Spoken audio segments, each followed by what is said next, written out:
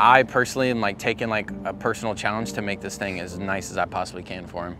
But he's like, I've outlived my expiration date, and he purchased this boat just to be able to, for him and his wife to basically be able to have as much memories and much time on it as possible before he passes away. So the name on the back has meaning. They all have like tattoos of it and stuff. This boat actually has a lot of sentimental value to them. And I've been sending him video, like updating him, and he's like, man, that looks incredible. Thank you so much. At this point, the entire structure is sanded besides the very front brow. We'll get you up there. We're only doing a 1,000 grit dry sand. So we're just gonna do a nice 1,000 grit. The reason why I'm not going lower, we did do 800 and 1,000 on the hull, but the reason why we're doing it on the top side is the top side was so dry. So in order to prevent us basically ripping the rest of the gel coat off, we just did a nice 1,000 just to kind of even out the oxidation, and we're buffing it. And it's actually coming out really nice. Well, let me ask you this. Give me the ins and outs on what's the difference between wet sand and dry sand. When you're wet sanding and it's super oxidized, it's gonna bleed off a lot of that dead gel coat, and that dead gel coat actually gets caked onto the sanding disc, and you'll burn through a lot of paper basically because you're removing so much. And if you're using a lot of water, you're basically causing your sander to hydroplane, and it's not actually cutting into it. So when you have it dry, there's no hydroplaning, it's just gonna be straight gangster grit on there and cutting it away. When do you know to dry sand and wet sand? Yeah, well, honestly, man, the last couple boats, I've just been dry sanding and just been enjoying it. So I'm almost kind of fading away from wet sanding. Yeah. And that's what I was thinking too, because I feel like you can just work better cuts more.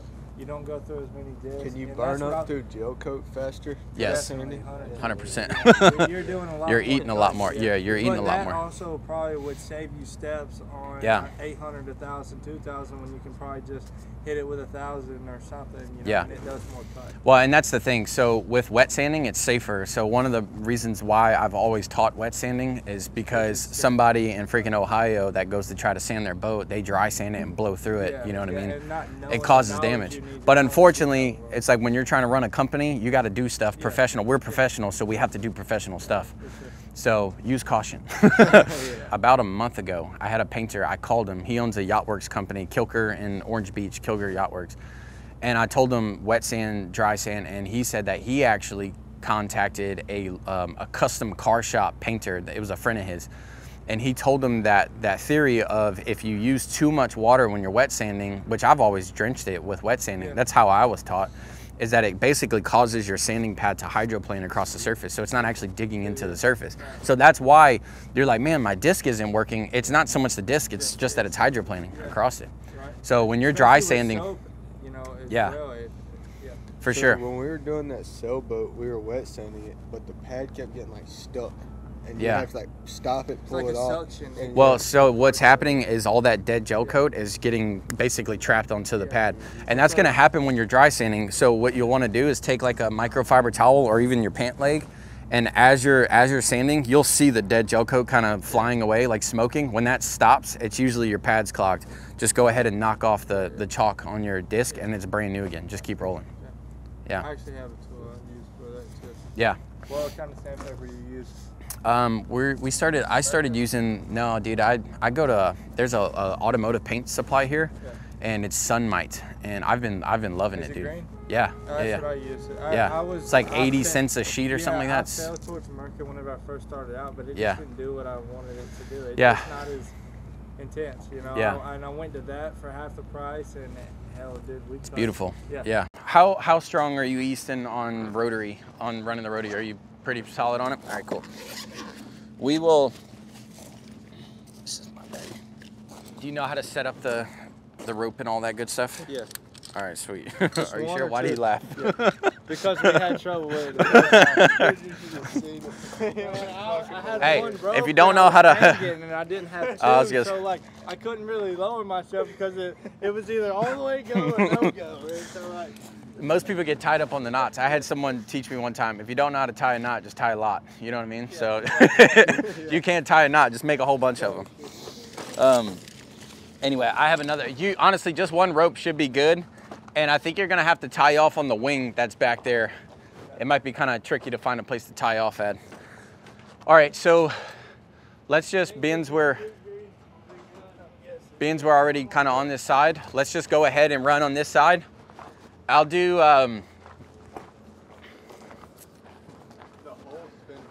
Yeah, hull and this gunnel up here is done. So all of this is done. We're mainly on the top structure. So we can basically go 2 routes. Either one guy could start with heavy cut and the other guy follow behind with yellow, or we could just put one guy on one side and one guy on the other side. What would y'all rather do? Just 1 and 1? Probably. Okay, that way you're not waiting. Sweet. So I'll let you guys decide. Whoever wants to do heavy cut on this side, go ahead and get set up, and then whoever wants to do heavy cut on the other side. Just in case we're not able to finish it, because he needs this, he's splashing it next Tuesday. So in case we were not able to do the whole job, we wanted to get the bottom half done so that it's done. That way we don't have to do it in the water. So I'm kind of just finishing that trend. So let's go ahead and finish the windows. So basically the lower structure from the top of the windows down this way. And the easiest way to do that is we found if you just go ahead and raise the scaffolding all the way up, you can stand on the scaffolding. That way you're not bent over all crazy, and just do it all the way, do it all the way towards the front. So if you want to go ahead and get this lifted up, I can help you, and then we'll start on both sides. You want to start down here?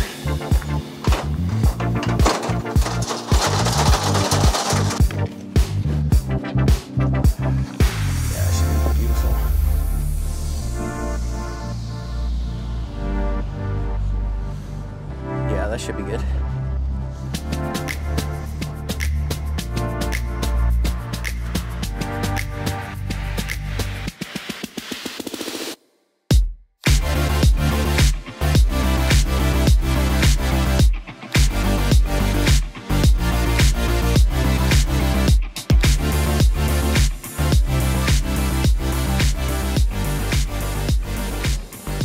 Sweet.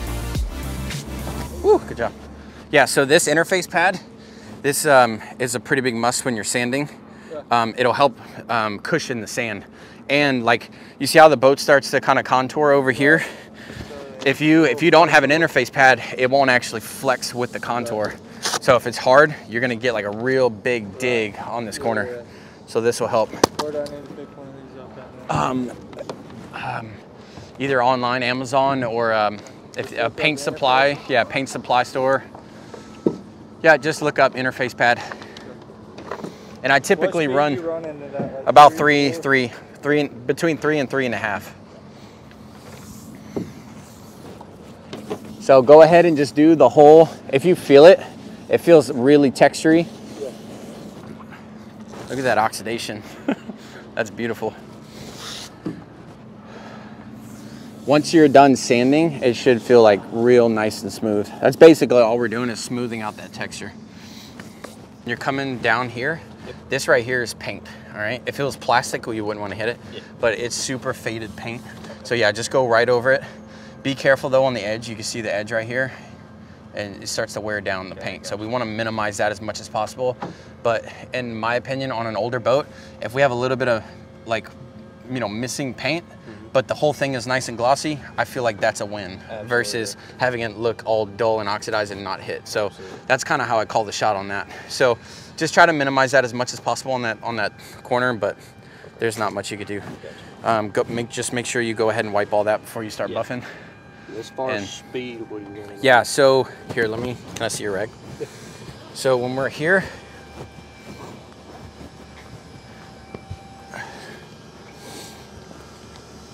this is heavy cut, right? Yeah.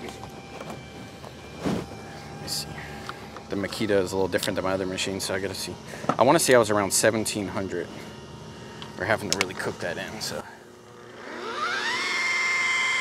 Yeah, about like this. So where do we add? It's 3.5 is about 1700, yeah. That's good, good guess. But yeah, so when you're cooking, just really put a lot of pressure and see about how slow I'm moving. That's about how slow your consistency is gonna need to be. And the reasoning is just, it still has pretty open pores in this gel coat, just from how old it is. So when we speed it up and we're really letting it like polish out and really cut in there, it's gonna really brighten up that surface the best we can, because unfortunately we weren't able to really remove all the texturing. So go ahead, get a good section done, wipe it down, and you want to check for sanding scratches and make sure they're gone. I'll get you a little headlamp so you can just kind of periodically check. But before you do the whole side, just make sure your speed and your pressure is good enough to remove the sanding scratches, right? Yep. Every single day I feel the pressure. Double up the work, let's make it extra. Working so my mother get a rest, yeah. Working like I never knew I'm best, yeah. Every single day I feel the pressure. Diamonds in my eyes, I know I'm special. In the gym, I gotta get my reps up. In the gym, I gotta get my work in. I can't leave it all the chances, make it certain. Yeah, I had to lose it all to find my purpose. All right, so we got all the guys set up. We got Jackson right here with the white wool and the heavy cut. We got Cameron on the front doing the front brow. He's basically gonna spend the day up there on the brow, getting the brow done. We got Easton, their other guy, on the starboard side with the heavy cut. And now I'm gonna start following Jackson with the yellow wool and the chop top. This is gonna be our medium cut step. So we're getting a lot done. We got a lot of guys happening. One of the best ways to go about this is to have one guy do the white wool and then the other guy follow behind him with the yellow wool. And we're gonna do that on both sides. So once Jackson's done going all the way to the front of the bow, he's then gonna come up top here, start white wooling this, and I'm just gonna follow him, and we're gonna bang this side out. And hopefully by that time, Easton will be done on the starboard side, and we'll follow up with the chop top. So got a lot happening, a lot of moving parts. Let's get it.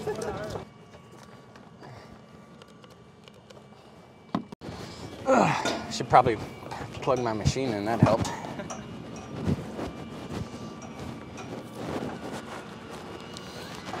Now let's get it.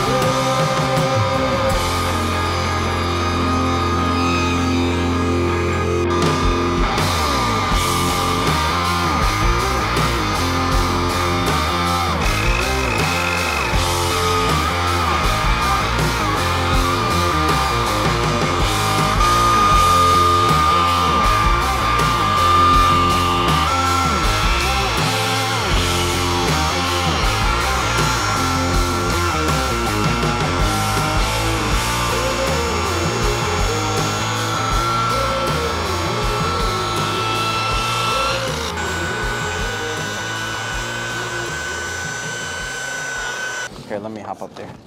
You just want to make sure you get all the sanding scratches, because once we, like even if you wax it, it'll look really good in about a month or two. And that sand, when the oils from the compound start to go and then the waxing go, it'll look like oxidation, but really it's just a sanding scratch that's coming through because it's still scuffed. Microfibers, I guess. Here, will you just hold that right there for me? You think if you hand me the chop top? Well, I'm looking at what's underneath it. I mean, the deep. I have eyes for it. You may not even be able to see it. Here, lift up, please. Let's see.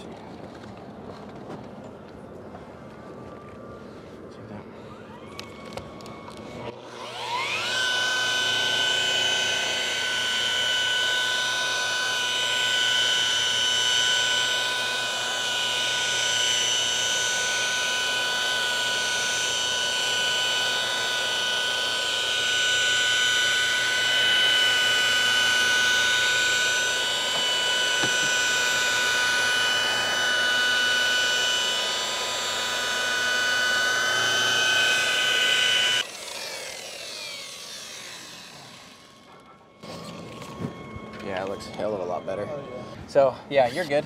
See how beautiful that looks? Yeah, that's money. Talking about me in the shadow or the boat? Yeah. That's what's making it look good. No, yeah, you see that, dude? That looks incredible. So, yeah, I think that's good, man. It's just freaking scratch the hell and back. So, on this chop top step, just let it run and just freaking, like, put a good amount of pressure on there. Really what I'm finding on this boat is like letting it heat up. It really needs that heat to just come alive. But yeah, dude, I mean, That looks freaking awesome.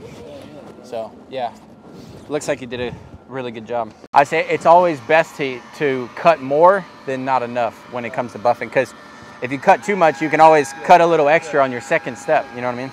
But then if you don't cut enough, then you got more steps you got to add. Or that's it. Yeah, or go back and redo it. You know? Yeah, for sure. Amen.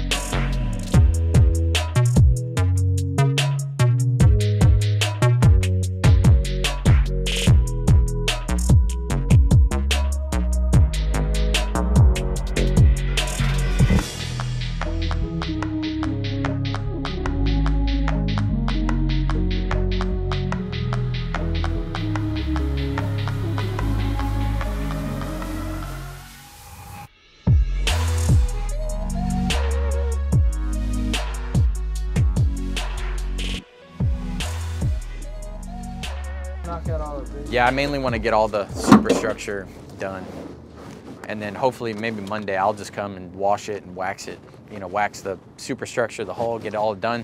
The boat's going in the water on Wednesday or Thursday, so I'll have a little bit of time next week to finish up. But yeah. Bottom job looks pretty fresh. Yeah, well, he just put a coat on there, and I just told him to stop because we had to acid wash this, and because he had, the non-skid had rust all in it. Oh yeah. So, and you could tell it just destroyed the bottom paint. So, I typically, just a little tip, is if anyone's pulling it out, and most people, especially in winter seasons and shipyard, when they pull it out, they're usually going to do the bottom job. Yeah. Always have them do the bottom job after you're done. Yeah. Or have them sand it, because sometimes they do have to sand it. Sand the bottom, let me do my job, detail it completely, and at the very end, just put a fresh coat of paint on there. How many run this batch with acid wash? Like you spray acid on the whole boat, or just? No, it's just mainly the non-skid, wherever the rust marks were. Yeah, this thing was, dude, this thing was jacked when we got it. It looked like it had been sitting for probably 15 years. Yeah. Like not a lick of shine on it. Will it hurt it if you put acid on the gel coat? Well, it depends on how strong you make it, but no. Man, I tried it, and it was on that Carver one too, and it was like it kept leaving a residue behind it. Like you couldn't get rid acid of it. washing it? Yeah. Like, a lot of old school detailers would be like, just acid wash it, hit it with a compound, and wax it. You know what I mean? That's exactly what he does. Yeah. That's exactly what did he tell you what to do that? Yeah, well, that's what he does, and so I figured, Yeah. And no, yeah, for sure. Most of your old school shipyard guys would be like, acid wash it, compound it, wax it, call it a day. That's exactly what that's it. Yeah. That's the guy that taught me how to detail, taught me how to do it. And I didn't, it took me a couple years to, it took me about a year, because once I got my own business and I had a couple customers go, hey, I think my boat's not looking good anymore. I mean, we were bleaching everything, dude. Like, the guy that taught me how to detail, literally every boat got washed with bleach, no matter what. Like, maintenance washes, everything. Yeah, what kills me is a lot of these marinas, they say, when we pull them out of the water, we give it a wash down and this and that. Hell, they're using bleach and Dawn. Oh, it is. Dude, we coated a boat literally like last week. We polished out these brand new, beautiful black Mercuries, and I let the customer take it over the weekend because we finished the hull and we're going to start the topside the next week. He comes back that morning. The guys are, they weren't washing back. They looked sketchy, and I was like, "What y'all doing, guys?" They're like, "Oh, we're getting the scum line off." And I saw in the bucket next to them just a nasty old brush with just dirty old water in there, and all through the brand new big Mercuries, dude, just big brush mark scratches all through it. Yeah, they just went to town scrubbing that thing with that brush. I'm like, gosh. Yeah, the owner was just like, dude, tell them not to do that. And I was like, well, I didn't want to be like that guy, but he was like, I'm gonna be that guy because I just paid a whole bunch of money. Yeah, it's crazy, man. Rain, sponsor me. Where you? Yeah, we're Red Bull. Where are you guys at up here? Y'all said all the.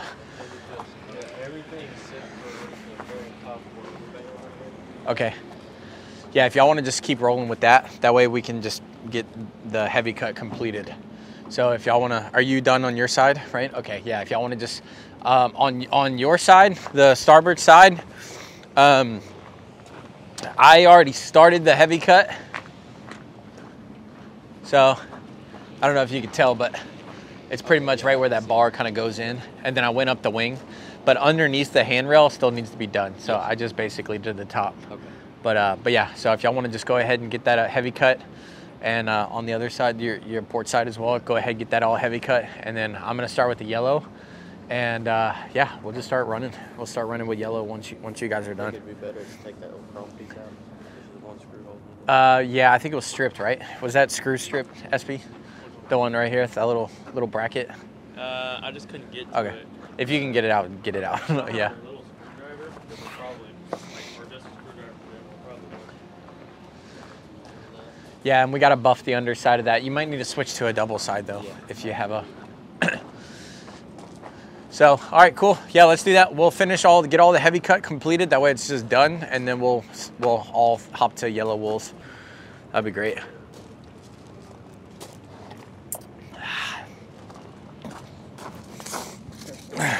I see y'all got the stackable rigid. Y'all like that? Oh yeah. Works nice, huh? So much. I know, I like mine.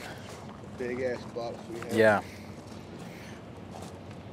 These yellow wool double sides, anytime you use a double-sided wool pad, you have to have a double-side wool adapter. We have them in the link down below. We've had plenty of people try. If you put the threads on here, the threads will stick through, and the buffer pad won't actually fit onto the machine. So if you want to buy the double sides, which we do recommend, make sure you get a double-side wool adapter.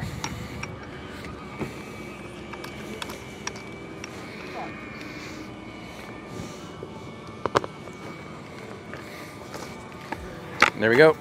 Now we're ready to go.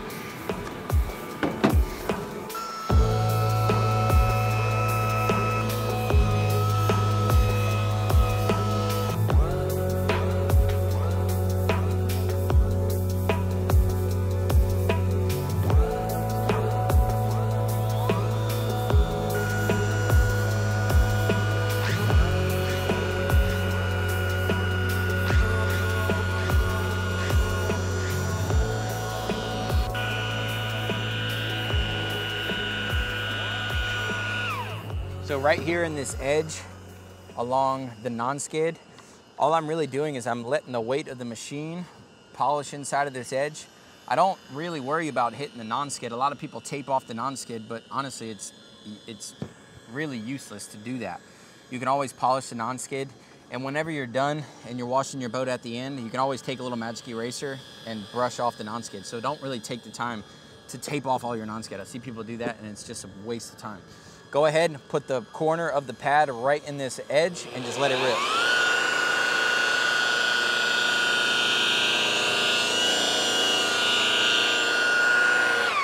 And while I'm doing this corner right here, I'm also letting the pad hit the edge right here. So you're buffing this lower half and right in the non-skid right here.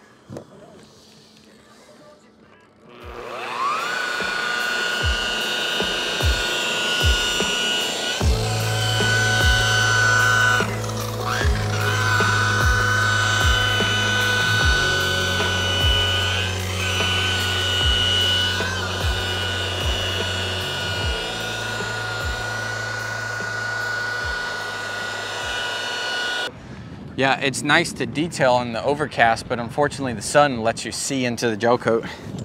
And it always sucks because you'll be buffing it and sun comes out and you see everything like you just did. Yeah. Do you want to, I have a headlamp if that'll help you. Yeah, but, probably help a little bit. Hey, where's that Easton? Oh, it's right here. Never mind, I got it.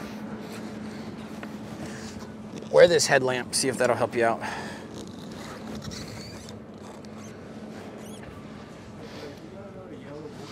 Yeah, I do. Look in the back seat, driver's side back seat of my truck.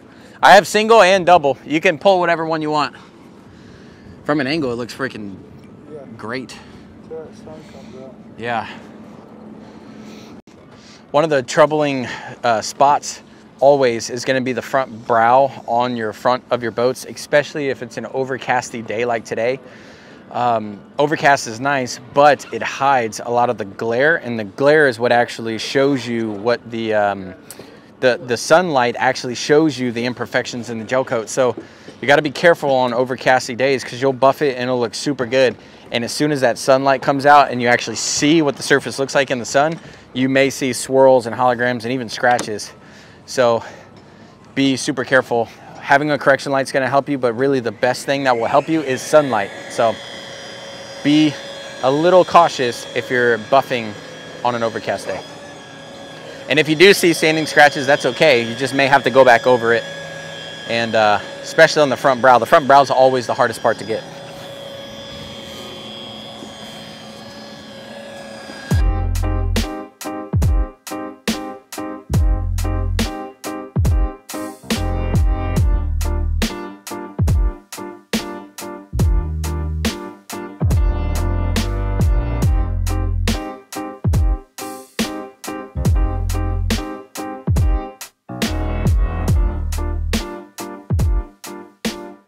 All right, we're gonna move up to the helm. Here, get this light. Do y'all have another cord up there for that light or no? No. Okay, I'll get you one.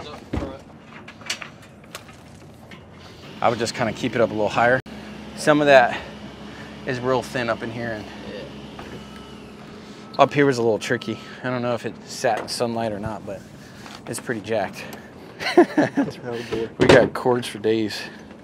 Here, let's go ahead and clean up the cords just so it don't drive us all bunkers.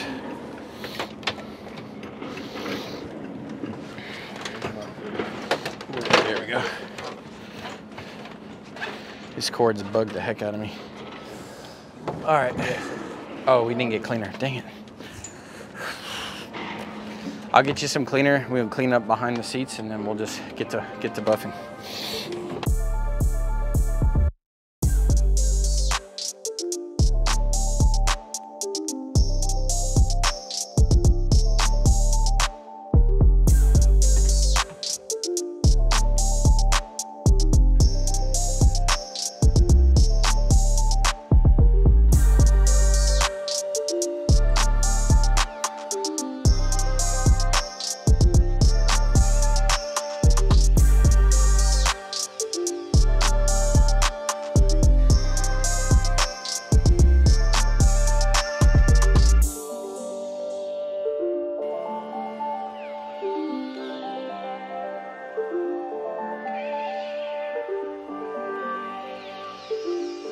How do you feel like the Lord's actually helped you in your business so far?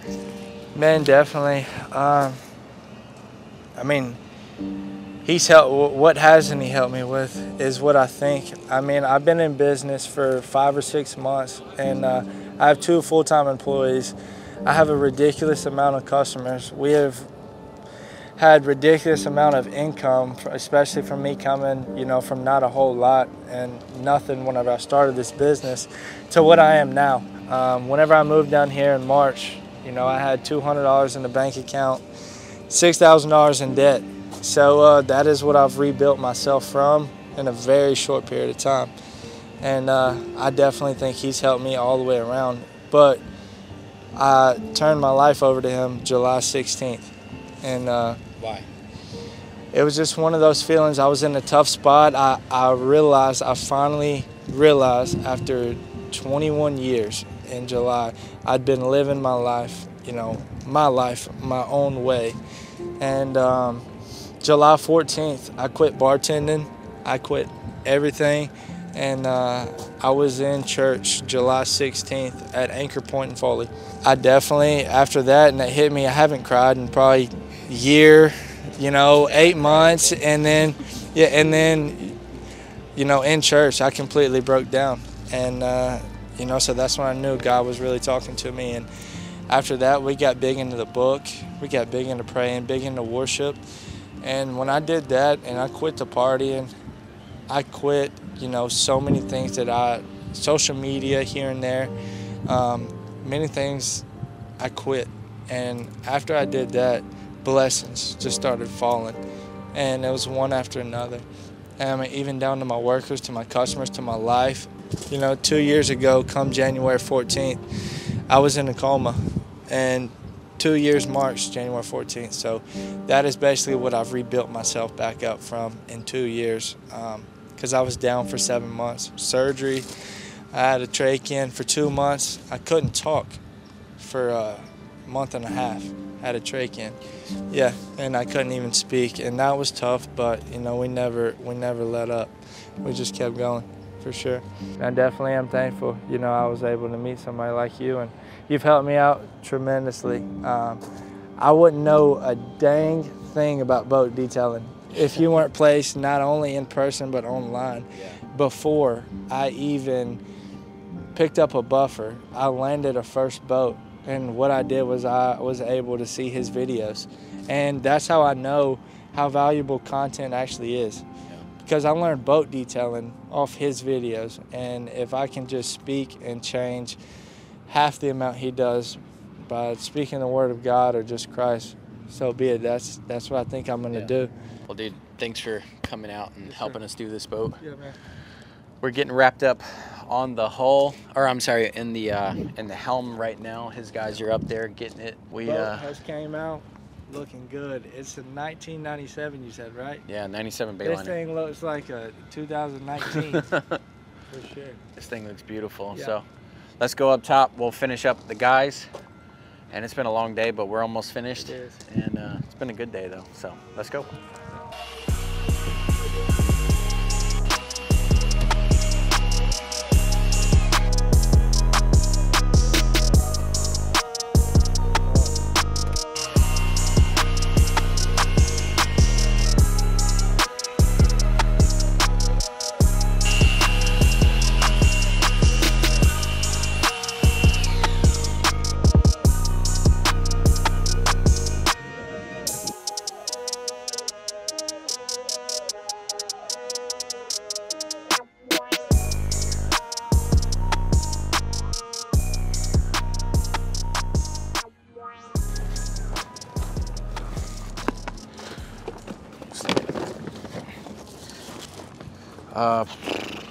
I don't know, that's a good question. Put them in a cup holder or something. Yeah, I don't know. Yeah, just put that down there. You can put it in that big husky box. All right, dude, we'll let you guys get out of here. Y'all got a long drive. Appreciate it again. Yeah, brother. man. We'll talk soon. Thank you guys so much. Hey, we all hey Jack Cameron, can we say a prayer for the owner? You had the idea earlier, so I'm gonna let you lead it. Go for it. What's his name? Tony. Tony? Yeah. Dear Heavenly Father, we pray that Tony has a full recovery for everything he is going through right now. We ask you to repair him, to rebuild him, and give him the courage to be himself again. And I pray that he has many, many memories on this boat. We're cleaning it up, and hopefully he enjoys it. We love you. We thank you. Amen. Amen. We're still getting new on the front. Heck yeah. Hey, you're growing, man. That's great. Huh? That was a great prayer, man. All right, guys, that is it for today. Thank you for watching the video. If you got any value out of today's video, please hit that like button, hit that subscribe button, and hit that little bell notification so that every time we make a video, it will pop up. It was a good day. Ace Mobile Detailing came out. Absolutely killed it. See you guys. We still have a lot to do on this boat. We're gonna have to wash it, we have to wax it, and today's Friday, we're gonna do that on Monday. We're gonna go home this weekend and enjoy ourselves, and we will be back on Monday to finish up. Let's go.